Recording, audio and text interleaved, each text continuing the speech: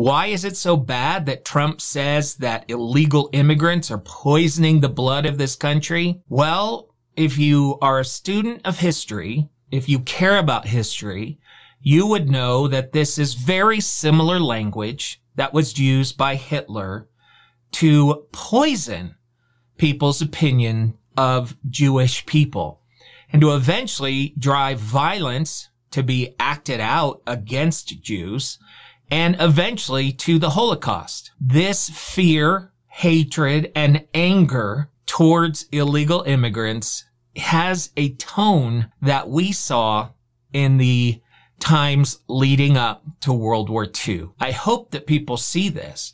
Now, this doesn't mean that illegal immigration is good, and it doesn't mean that we shouldn't protect our borders.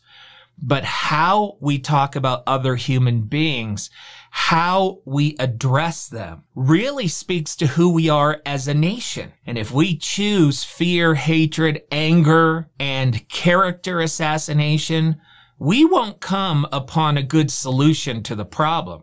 We'll just become what we hate, and we'll become ugly, and our own souls will be poisoned.